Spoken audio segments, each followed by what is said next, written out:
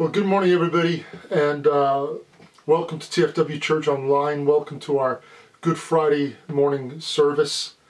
We're going to have a special time together today. Really glad you could tune in and spend this time with us. We're going to sing some songs of worship today. We're going to have a message. We're going to break bread together later as well. So let me encourage you to lean in and really make the most of this opportunity this morning. Feel free to join in with these songs today as well. I'm going to start by singing this, The Power of the Cross. Oh, to see the dawn of the darkest day.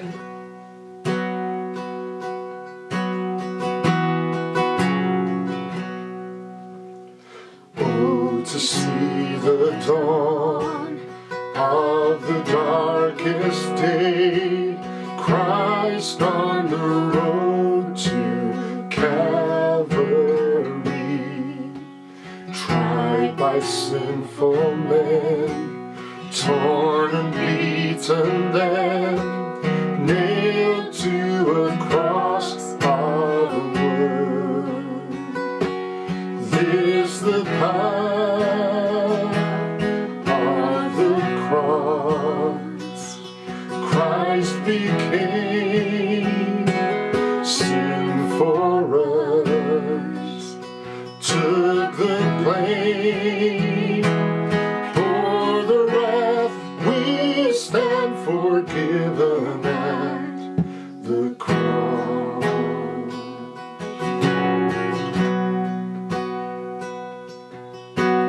Oh, to see the pain written on your face, bearing the awesome weight of sin.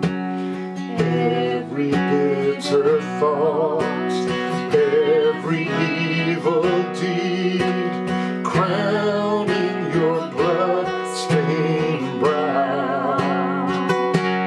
This the power of the cross.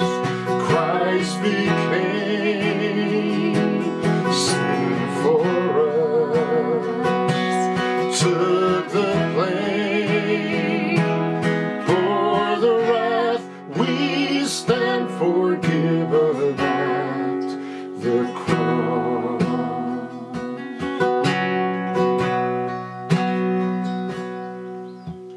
Now the daylight flees, now the ground beneath quakes as its maker bows his head.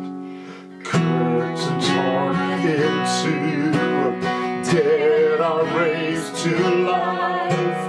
Finish the victory cry. This the power of the cross. Christ became sin for us, took the blame, for the wrath we stand forgiven at the cross.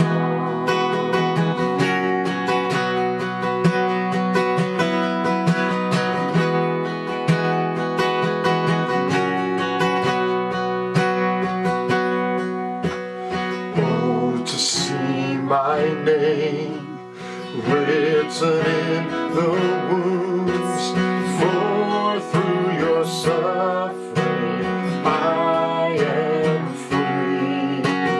Death is crushed to death, life is mine to live, won through your selfless love. This the power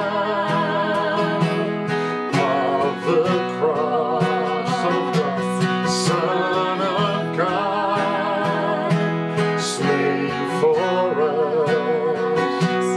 What a love, what a cost we stand for.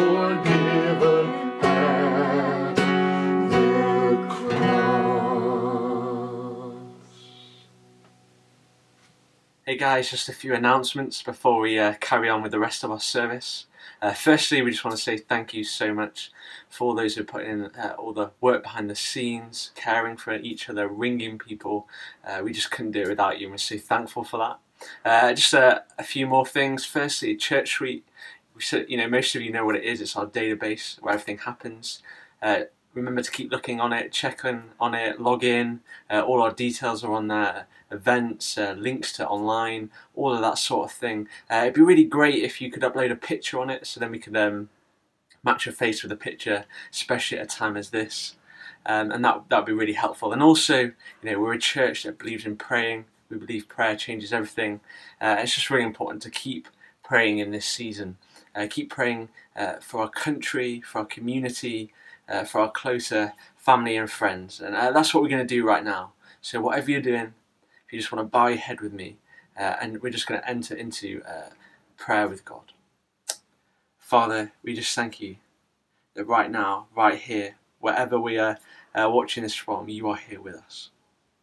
We thank you, Father, that this time of year is all about you, and that 2,000 years ago, you gave yourself for us, Father, that we could enter into a relationship with you. And we thank you, Father, that you sent your Son, Jesus. And we do just pray right now for our country, Father. We pray that you would just eradicate this virus, Father. We pray for wholeness. We pray for healing, Father. We pray for restored relationships in communities. We particularly pray, Father, right now for our frontline workers, those in the NHS, those working in supermarkets, Father, those working in the care system, and all the other roles, Father. We just pray right now for protection over them. We pray that you would keep them from getting the virus, Father. You keep them whole and protected, and their families as well. And we do pray, Father, that we would just stay safe in this time, and that we can look to you. And we thank you, Father, that you're good and that you work things for your good in this situation. And we just pray right now that we'd have an open heart to get from it what you want us to for the rest of this service. We thank you, Father, and we love you. Amen. The reading today is taken from Psalm 22, verses 1 to 19. My God, why have you forsaken me? Why are you so far from saving me from the words of my groaning? Oh, my God, I cry by day, but you do not answer, and by night, but I find no rest. Yet you are holy, enthroned on the praises of Israel. In you our fathers trusted. They trusted, and you delivered them. To you they cried and were rescued. In you they trusted and were not put to shame. But I am a worm and not a man, scorned by mankind and despised by the people. All who see me mock me. They make mouths at me. They wag their heads. He trusts in the Lord. Let him deliver him. Let him rescue him, for he delights in him. Yet you are he who took me from the womb.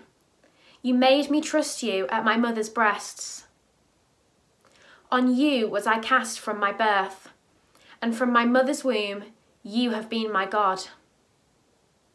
Be not far from me, or trouble is near, and there is none to help. Many bulls encompass me, strong bulls of Bashan surround me. They open wide their mouths at me, like a ravening and roaring lion. I am poured out like water, and all my bones are out of joint. My heart is like wax, it is melted within my breast. My strength is dried up like a potsherd, and my tongue sticks to my jaws. You lay me in the dust of death. For dogs encompass me, a company of evildoers encircles me. They have pierced my hands and my feet. I can count all my bones. They stare and gloat over me. They divide my garments among them, and for my clothing they cast lots. But you, O Lord, do not be far off. O you, my help, come quickly to my aid. Well, friends, it's Good Friday, and it's the day in the Christian calendar where all over the world Christians will be thinking about the sacrifice that Jesus made on our behalf.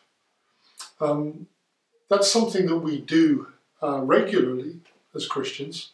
We stop, and whenever we take communion together as a church family, we sort of stop the sort of celebration of his resurrection. We pause that for a moment or two, and we enter again into the suffering of Christ, of his incredible sacrifice on the cross on our behalf. But every year at Easter, we have the opportunity to do that on a particular day, on Good Friday. We have the chance to stop and pause and really enter into the suffering of Christ and the passion of Christ, what he did on our behalf at the cross, at Calvary. And that's what we're going to do together today. I want to really encourage you right now, in this moment, to lay aside every other distraction. Part of doing church virtually is that we can so easily get distracted by, Facebook and emails or even conversations in the room.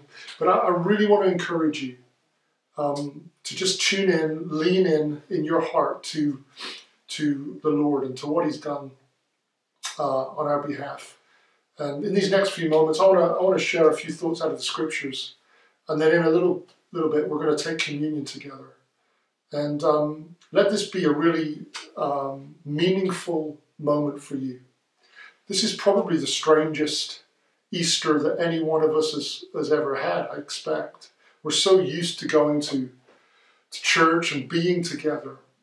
But I heard somebody say this past week, that even though the church building is closed, that doesn't mean the church is closed. The church is still alive and well. And there's much for us to celebrate. There's much for us to do. There's a great difference for us to make in the world. And today, there's a moment for us to remember together. And one of the great things about this online church experience is that at least we have the knowledge that we are tuning in together. And so let's really make this as special a day as we can. In the beginning, the Bible tells us in the beginning that God created the heavens and the earth, and then he made man. And one of the things God said about man was that it is not good for him to dwell alone. It's just not good for him to be on his own. He needs companionship.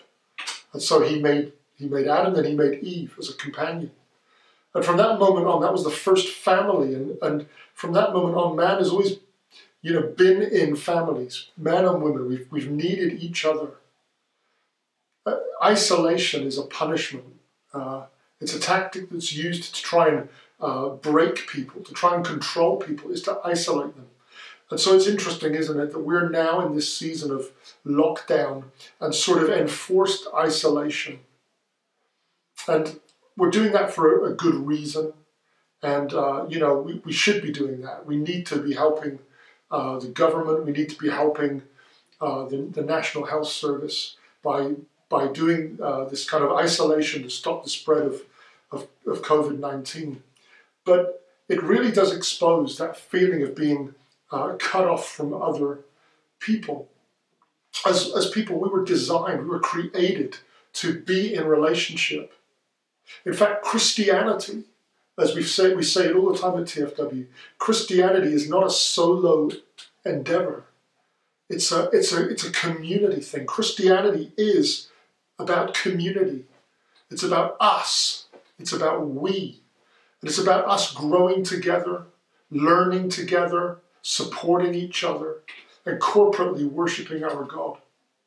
And so it's a very strange time to be separated from one another. But maybe this Good Friday, we could think a little bit more about separation and isolation. Because what I want to share today, and hopefully what we're going to see today, is that Jesus Christ was separated on our behalf. Jesus Christ was isolated on our behalf. In fact, who is the most isolated person that ever lived? I think we're going to see today that at the moment that Jesus suffers and dies on the cross for us, he becomes the most isolated person of all time. And we'll unpack that a little bit today.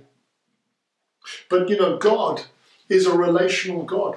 When, in fact, in the beginning, when God created Adam and then Eve, the way that the scriptures are written are relational. It says, God said, let us make man in our image. The Godhead, the doctrine of the Trinity, God the Father, God the Son, and God the Holy Spirit, they've always existed together in relationship. And in that relationship, they said, let us make man in our image. It's not good for man to be alone. Let's make man a helper. Relationship runs right throughout the narrative of the scriptures. From Genesis right through to Revelation, it's all about relationship. It's about our relationship with God. And it's about our relationship with one another. Jesus, when he came to earth, came to save us, came to rescue us, he left the relationship of the Godhead and he entered into a human family relationship. We talk about that at Christmas, don't we?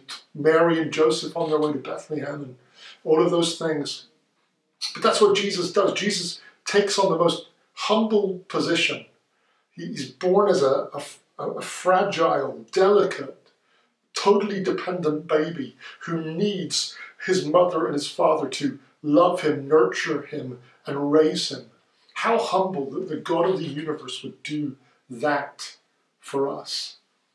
And so Jesus grows as a young child into a young man, into adulthood, in a family. He's always had relationship. And then you know that when Jesus started his earthly ministry, he immediately called disciples. He got a team together. It was his group, it was his gang, it was his posse. And for 3 years, Jesus and those disciples did life together. The disciples of Jesus traveled with him, ate with him, slept in the same area as him. I mean, they were together 7 days a week, 24 hours a day, doing life together. And Jesus was all about relationship. And it wasn't just the 12 disciples that were following him. There was a wider group of disciples that were following him too. And there were crowds that were crowding around him. People wanted to know, people asking him questions. People seeking him for answers and breakthroughs and miracles. Jesus' life was all about people, and it was all about relationship. In fact, when Jesus addresses his disciples in John chapter 15, he makes it very clear to them that they are not servants. He makes it clear that they are his friends. He says this in John chapter 15, verse 15. He says, I no longer call you servants, because a servant doesn't know his master's business. Instead, I have called you friends. For everything that I learned from my Father, I have made known to you. There's a real insight there into how Jesus feels about his disciples. He's not lording it over them. He sees them as his deep friends. And within the 12 disciples, we have the 3, Peter, James, and John. They seem to have an even closer relationship with Jesus, that particular trio of disciples. And Jesus' life, right through till this particular moment that we're going to talk about today, was all relationship, friendship, love, care. And then you get to Matthew. And Matthew chapter 26. And up until that point, Jesus has been with people, but from Matthew chapter 26 onwards, we're going to see that Jesus gradually, bit by bit, loses his relationships with others. Those close relationships start to fall away, and Jesus becomes increasingly isolated. If you're in a season of isolation right now, particularly if you are literally, you live on your own, I want to encourage you today that Jesus knows exactly what it's like to be really isolated, really cut off. In Matthew chapter 26, it starts with this beautiful anointing that happens at a place called Bethany, where a woman comes up to him with an alabaster flask, which is full of expensive ointment, and she pours it on his head as he's reclining at a table. And the other disciples see this and they say, this is just a terrible waste of expensive perfume. But Jesus says this in verse 10, why do you trouble the woman? For she has done a beautiful thing to me. That woman took something really valuable, really expensive, and poured it out on Jesus as an act of worship. In fact, he goes on to say, for you always have the poor with you, but you will not always have me. In pouring this ointment on my body, she has done it to prepare me for burial. Jesus knew what was coming. When Jesus was arrested and put through a mock trial, an unjust trial, and then beaten and scourged and then crucified, none of that took him by surprise. In fact, we're told in the scriptures that he willingly went through all of that. He willingly endured it for us. Jesus said, nobody takes my life from me. I lay it down of my own free will. He says, this woman has prepared me for burial. And he says, truly I say to you, wherever this gospel is proclaimed in the whole world, what she has done will also be told in memory of her. You know, that's really the last beautiful thing that was done to Jesus or for Jesus. From then on, everything is going to be painful. The next thing he does is he has Passover. He celebrates Passover, the supper with his disciples, and that's where we get the communion service from, because of Passover. And even as he celebrates Passover with his disciples, he predicts that Judas is going to betray him. Judas has already bargained 30 pieces of silver to betray Jesus, to turn him in. And Jesus institutes the Lord's Supper, and then Jesus talks to Peter. And he says, Peter, listen, you're going to deny me. Peter says, deny you? I'm not going to deny you, Jesus. I would die with you. Jesus says, no. He says, before the rooster crows, you're going to deny me 3 times, not just once, 3 times. It's interesting that Judas is betraying him. Peter is going to deny him. And then Jesus goes to Gethsemane. And it's that nighttime before he's going to be crucified the next day. And in Gethsemane, Jesus is troubled and he's sorrowful. He knows he's facing the agony of the cross. And you know, when we're troubled and when we're sorrowful, what we really need is other people. We all know this. When we're sick, when we're anxious, when we're afraid, it's so comforting to have other people around us. And just let me say, if you're going through something, make sure that you don't isolate yourself from the relationships of other people. I know you might not physically be able to be with people right now, but you should pick up the phone. You should call somebody, talk to them, FaceTime somebody. Make sure that you're connected to others, because we all know how other people can lift us. And so Jesus goes into Gethsemane and he says to the group of disciples, you stay here, and then he takes his 3, Peter, James, and John, his best friends. He takes them and says, come with me. We're going to go a bit further, and I want you to do something. I want you to watch and pray with me. He's asking his friends to help him pray through this pain and agony that he's feeling. That word watch and pray, just means stay awake. That's all it means. Stay awake with me. Pray with me.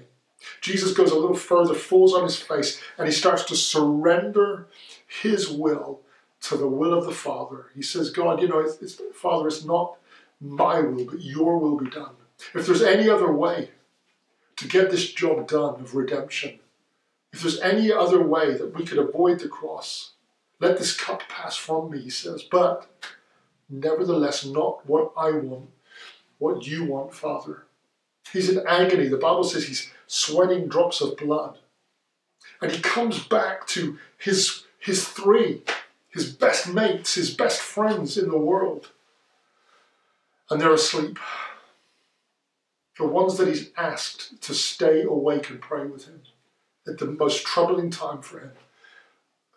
The Bible says their eyes were heavy and they fell asleep. He wakes them up, he says, come on, pray with me, watch with me. He goes and prays again, crying out to his Father. And when he comes back, they're sleeping again.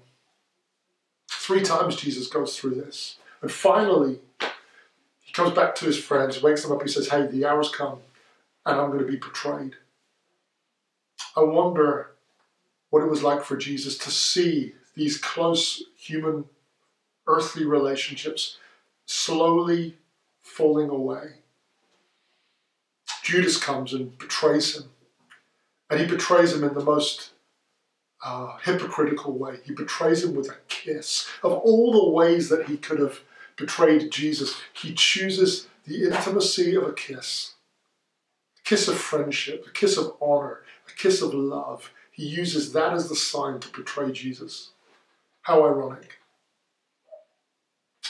Peter starts trying to fight. Jesus says, put away your sword.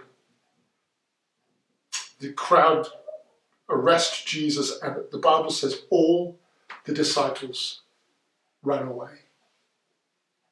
I'm not saying any of this, by the way, to criticize the disciples, because I think the disciples are just like us, just like you and me. Sometimes we have great dreams of how we're going to serve Jesus and great plans and, oh, don't you worry, Jesus, I'll never deny you. But sometimes we can. Don't worry, Jesus, I'll always obey you. But sometimes we disobey.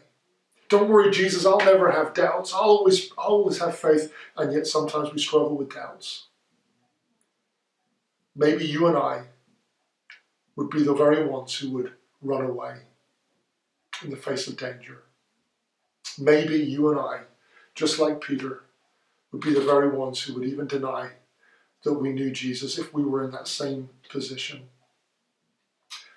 Jesus is taken and he goes through this mockery of a trial with Pilate. And then in Matthew chapter 27, we start to read about the isolation that Jesus is in. And everything Jesus goes through, he goes through alone.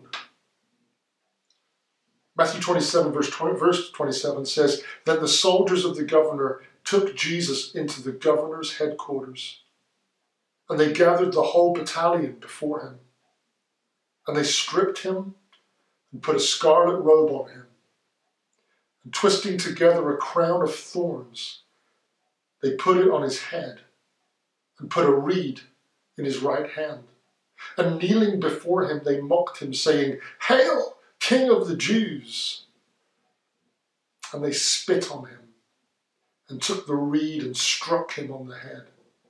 And when they had mocked him, they stripped him of the robe, put his own clothes on him, and led him away to crucify him.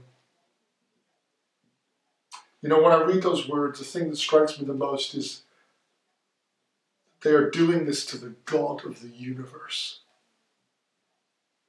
The holy Lord God Almighty, creator of all things, who's come to be with us, who's come to suffer for us.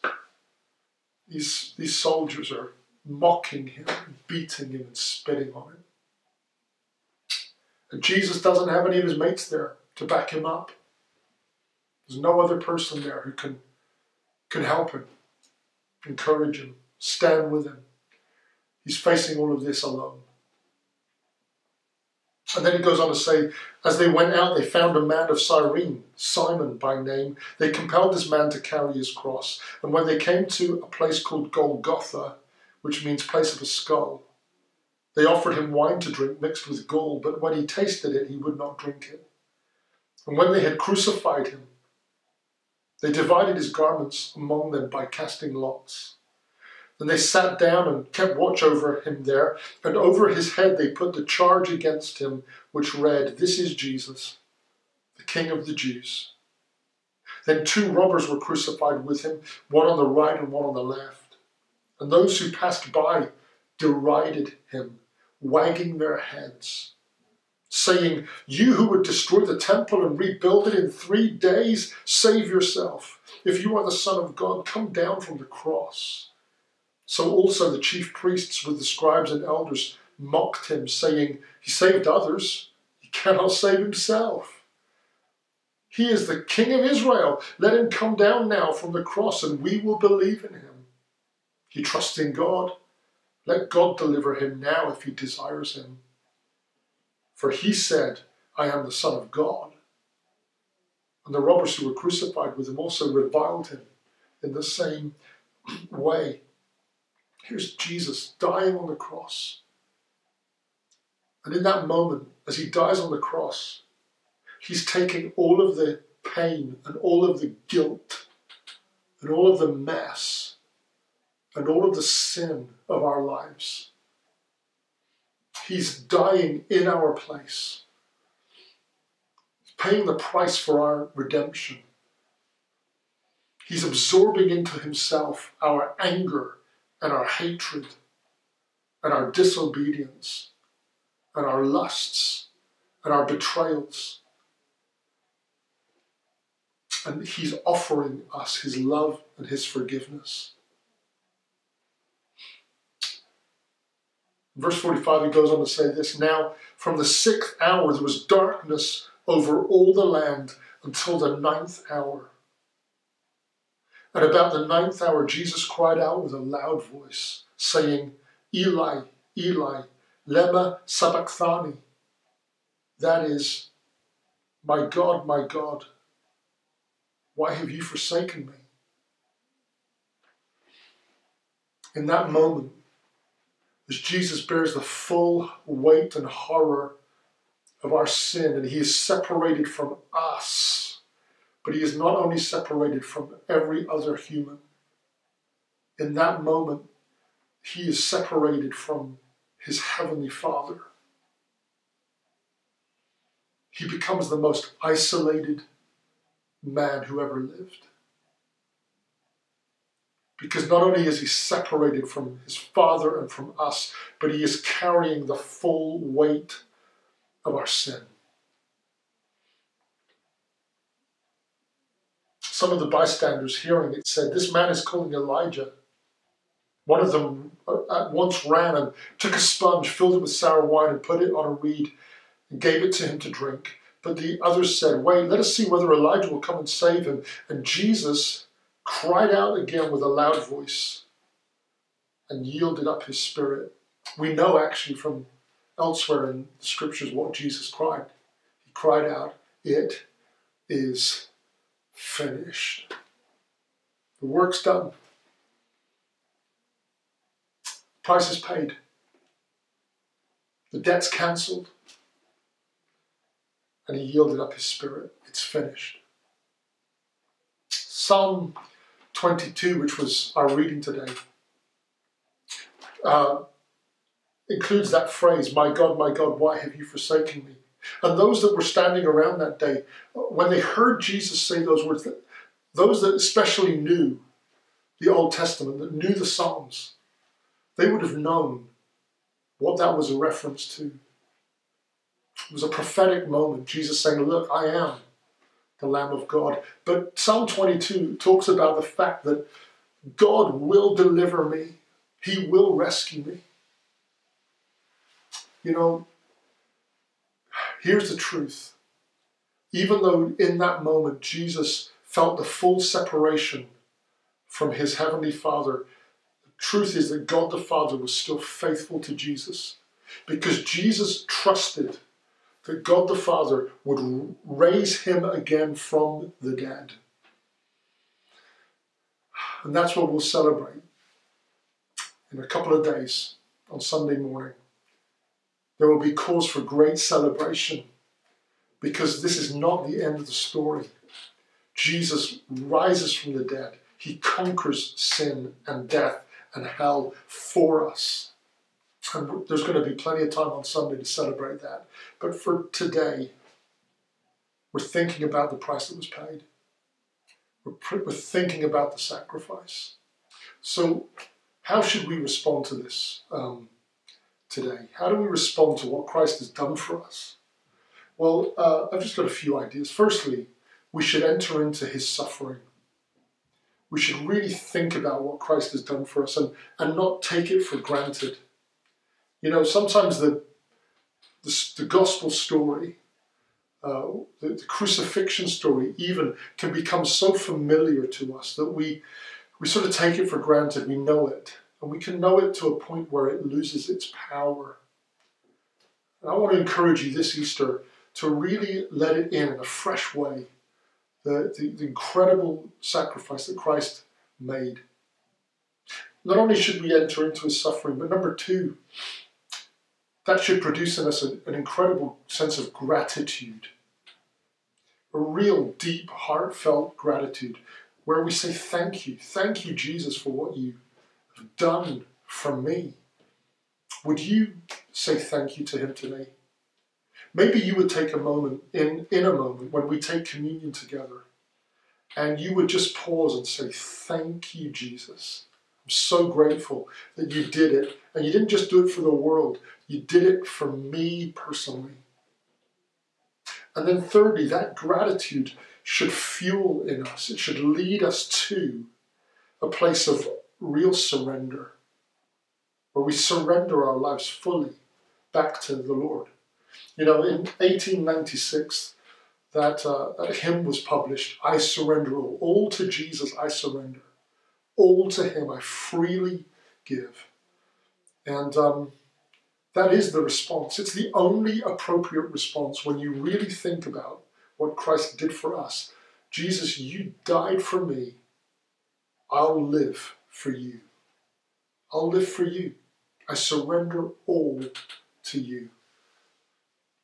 Listen, I don't know what the rest of this month holds. I don't know what the rest of this year holds, and neither do you.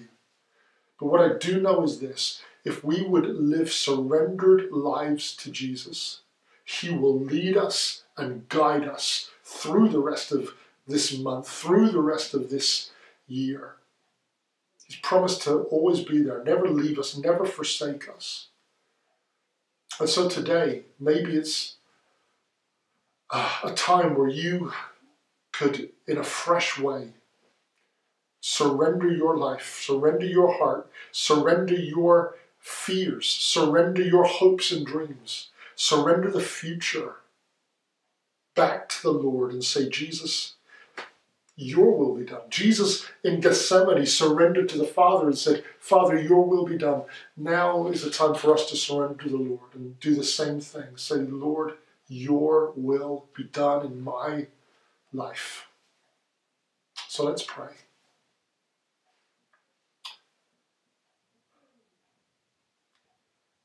Jesus, we're so grateful for what you did for us on the cross, that you became so isolated on our behalf.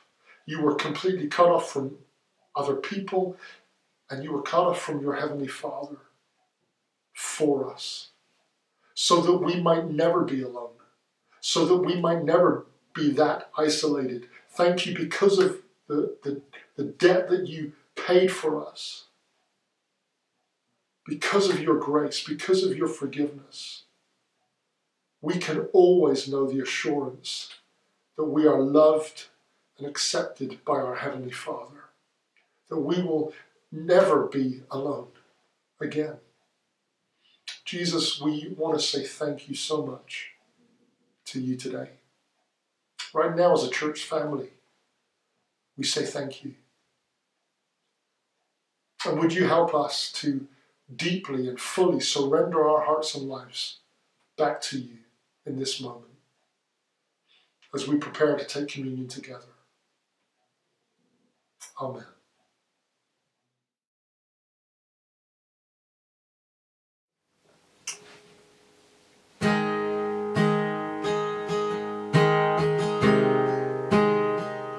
I cast my mind to Calvary, where Jesus bled and died for me. I see his wounds, his hands, his feet, my Savior on that cursed tree.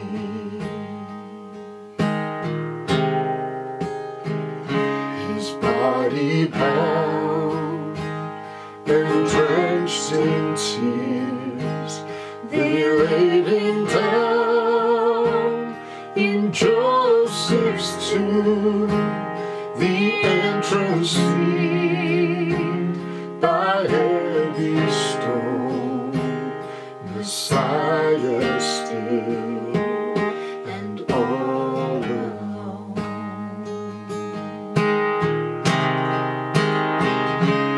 Oh, praise the name of the Lord our God. Oh, praise his name forevermore. For endless days we will sing your praise, oh Lord our God. Then on the third, at break of dawn, the Son of Heaven rose again. Oh, trample death, where is your sting? The angels roar for Christ the King.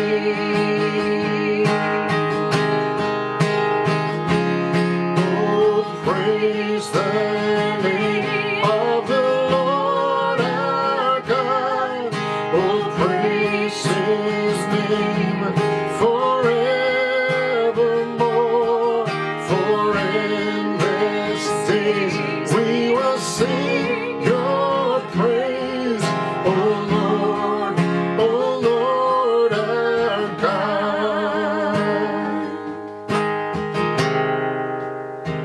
He shall return in robes of white, the blazing sun shall pierce the night, and I will rise among the saints, my gaze transfixed on Jesus' face.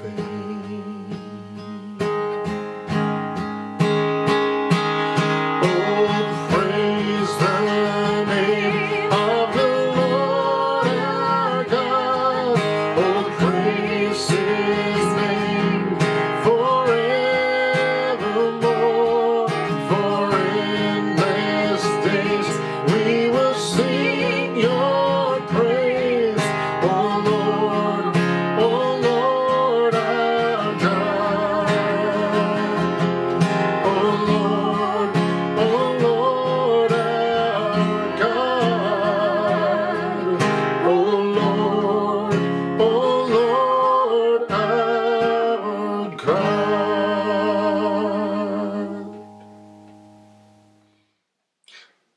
And so today we can do what Christians have done for 2,000 years, and what Christians all over the world today will be doing.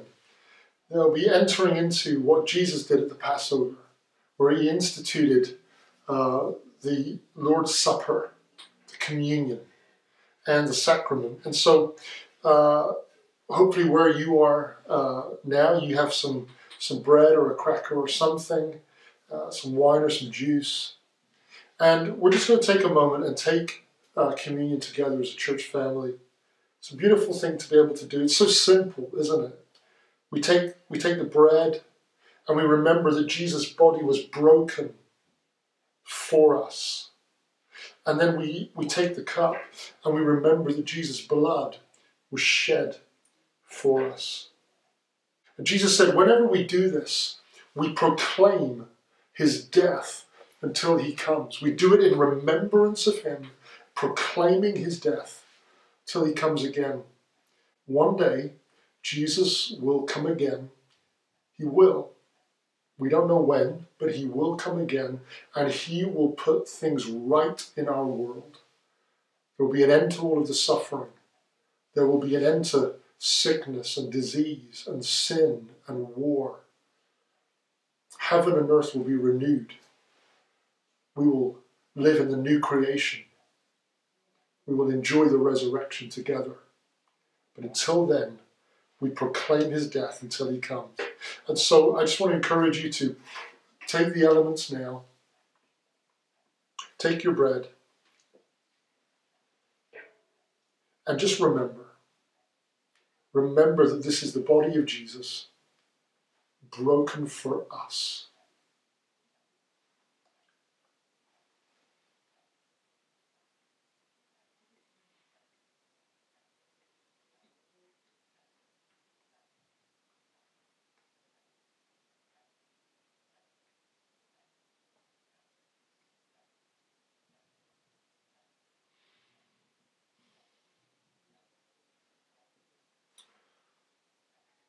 And then we take the cup and we remember with gratitude in our hearts, this is the blood of Jesus Christ shed for us.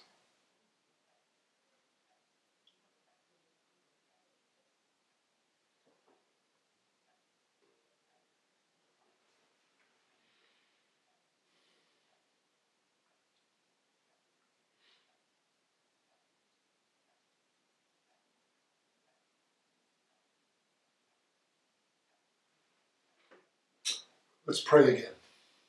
Lord Jesus, we thank you so much for your broken body and your shed blood. Thank you that you know every one of us tuning into this online service today. You know all about our sins. You know all about our fears. You know about our disobedience. You know the ways that we've failed you. But we praise you and thank you that because of what you've done for us, there is forgiveness for all of our sin. There's the promise of resurrection from the dead and eternal life for all those who trust you. And there's the promise that in this life you will never leave us alone. You'll never forsake us. You are always with us. And so, Lord, today, we know this has been a real different Good Friday. But help us to think throughout this day, just to ponder again what you've done for us. Lead us through these next couple of days together towards the celebration of Sunday morning, your resurrection. We love you, Lord. We really do. Amen. Well, thanks, friends, for tuning in today. Thanks for joining us. I hope you have a really good rest of the day today and a good day tomorrow. And then remember, Sunday morning, we'll be meeting together again here online church, and we'll be celebrating the good news of the resurrection of Jesus. Please do join us, 10:30 Sunday morning. We'll see you then.